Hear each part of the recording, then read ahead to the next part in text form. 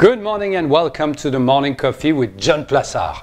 Today I'm focusing on a potential second wave of coronavirus. Needless to say, a global pandemic like COVID-19 has had a significant effect on the world economy and arise concerns about whether a second wave can be avoided.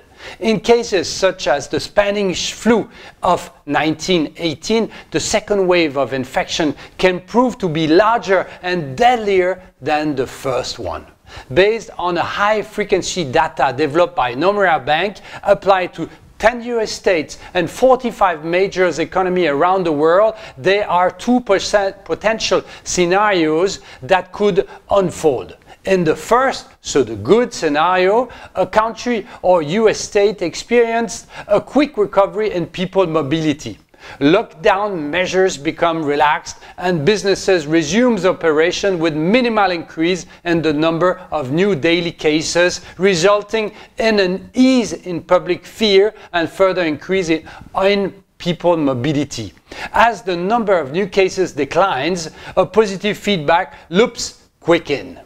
So on the other hand, the second and the bad scenario is characterized by a much flatter curve. The reopening of the economy is associated with an acceleration in the number of new daily infections, growing public fear, and seizing people mobility.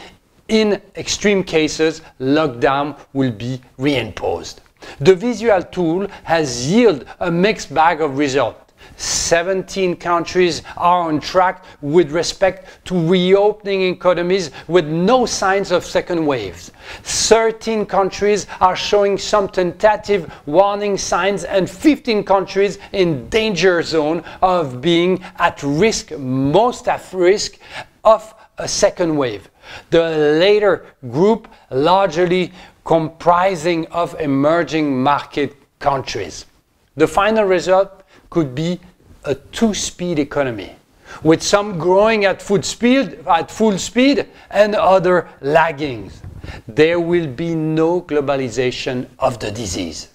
Thank you very much. Have a great day. Stay safe. Read my morning and keep on winning.